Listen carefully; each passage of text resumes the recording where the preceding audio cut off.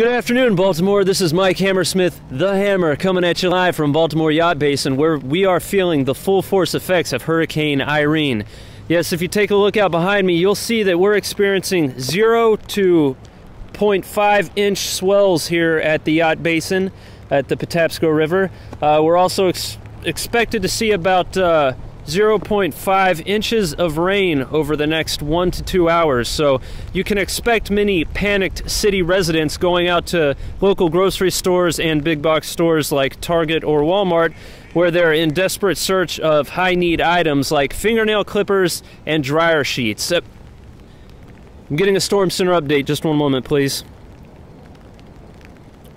Okay, this is it. It's official.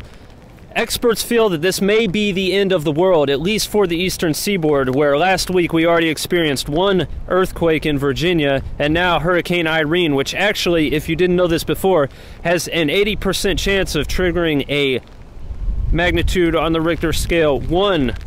That's right, 1.0 earthquake in Virginia. As they continue to rebuild, we can only wish them the best down there in Virginia. Actually, let's see, we have a local boat owner here. This is Rose Smithers, who owns a sailboat here in the marina. Rose, can you tell us how you're dealing with Hurricane Irene here?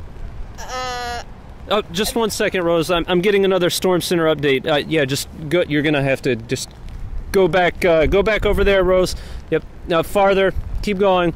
Okay, so this just in from the Storm Center, folks. Okay, yes.